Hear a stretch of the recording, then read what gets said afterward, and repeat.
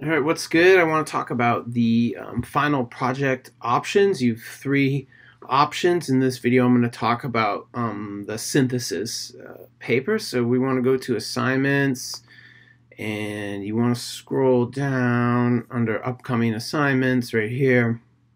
And you have three options, which are the final critical remix artist presentation, the final critical remix project, and the final synthesis paper.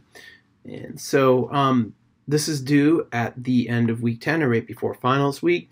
By the end of week 5, you're going to have to submit a 1 to 2 paragraph proposal for this as a PDF file. That's worth 10% of the grade on the project. And also, you will, after that week, week 6 through 10, we'll start working in teams, workshop teams, to start building your ideas. So you may be in a team with a couple other people who are writing a synthesis paper. You may be on a team with people doing art projects or a presentation. It doesn't matter. So what is synthesis? I think the basic way to think about this is like synthesis is, you have your perspective on the world. That's your thesis, right? It's your perspective. And it's when your thesis, or the way you think about something or the world, is met with something that's antithetical to it, the opposite, or another way of thinking, and you bring those two things together and you debate, or you analyze, or whatever it is. On the other end of that is what synthesis is. That's the fusion of you meeting some ideas that challenges your way of thinking, maybe. And so I'm interested in that. Sometimes with synthesis is you're met with like a contrasting viewpoint to yours, and you debate it and you analyze it.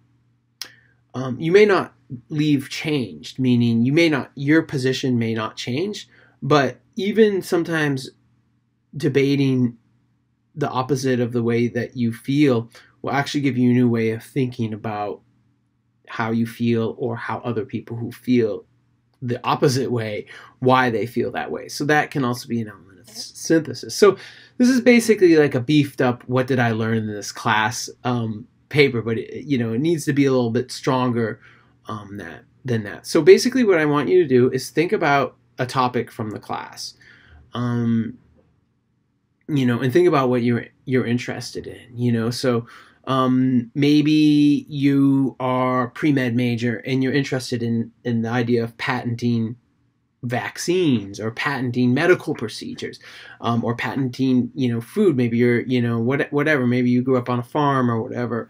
You're interested in seed patents. Maybe you want to be a screenwriter, or you want to go into advertising, or you make electronic beats, or lo-fi or study and chill beats, and you want to look more at digital sampling and music. So think about something that you're interested in, thinking a topic from the class, of anything, really, and apply it. So basically, this is kind of like a reflective essay that you write.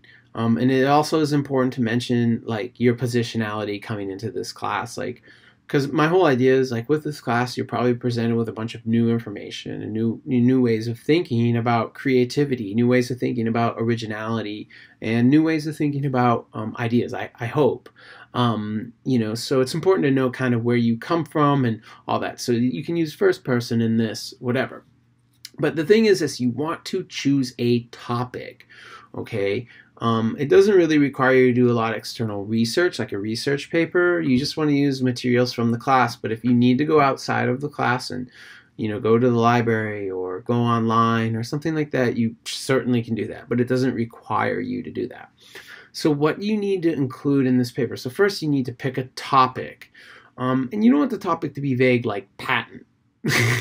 It should be patent and life, or it should be patent and medical procedures, or it should be something like that. I realize I didn't talk about that a lot, but that should be kind of where you start your focus, and then you can move on to these things, which are, I want you to quote, some quotes from our readings in class, Vedai and Nathan, Boyer, Lessig, Leadbeater, McLeod, any of those. Some relevant cases from class or stuff you found on your own.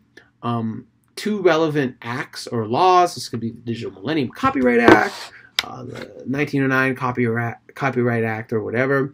A couple relevant films or clips or videos or anything we watched from class.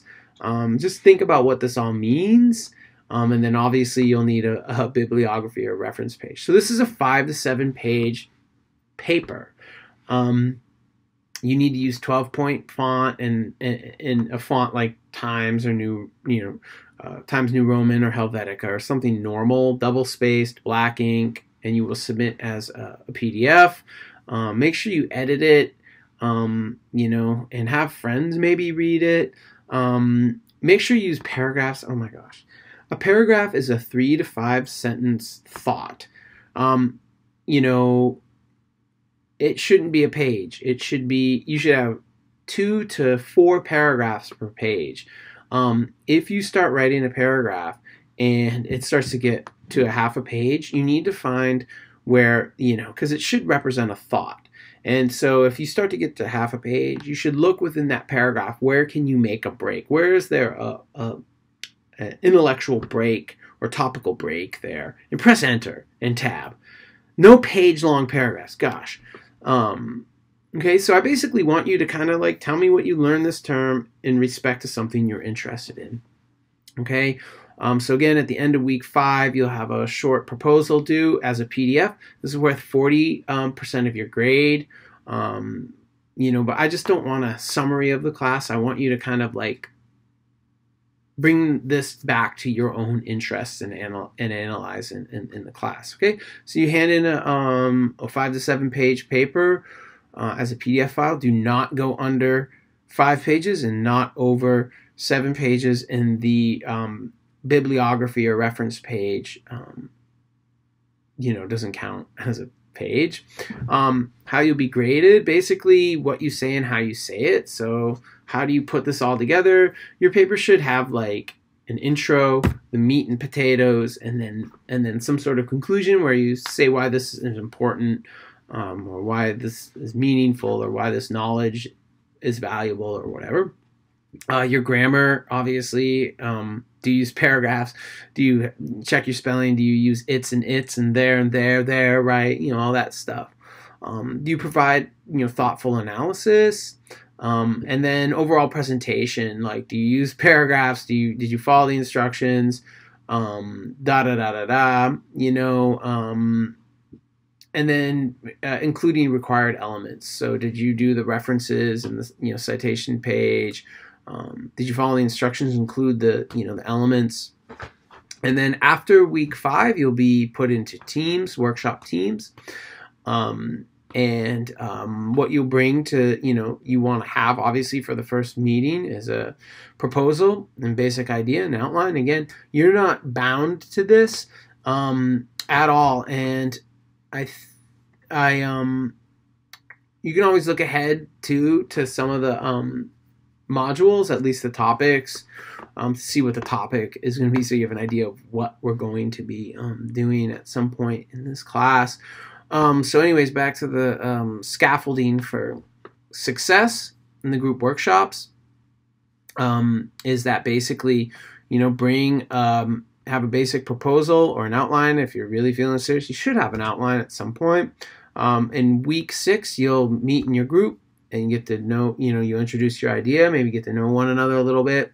The next week, week 7, you should have an actual outline put together. By week 8, you should have an introduction and conclusion written, and maybe some bullet points and some more meat and potatoes there. Week 9, you want to have a rough draft.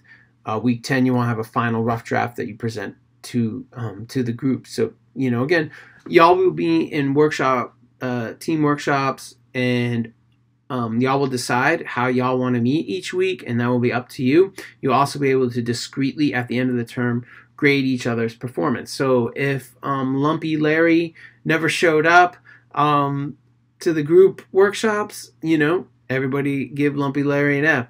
If Susie Q killed it, smashed it, in every workshop, give Susie an A, whatever it is. If Jumpin' Johnny came to a couple of them and, never participated, maybe Jumpin' Johnny gets a C, whatever it is, just so I know what's going on. But this group work is up to you. You're not bound to the idea you present and the proposal as well. So this is the rubric that I go through. You can read how you get an A or how you get an F in this class, and this is the rubric I'll be actually grading with. So here you go. This is the final synthesis paper. It's one of the 3 options. All 3 options are worth 40% of your final grade. They are all due on the Sunday before finals week. And your proposals for all projects are due at the end of week 5. All right. Good luck, and I will catch you on the flip.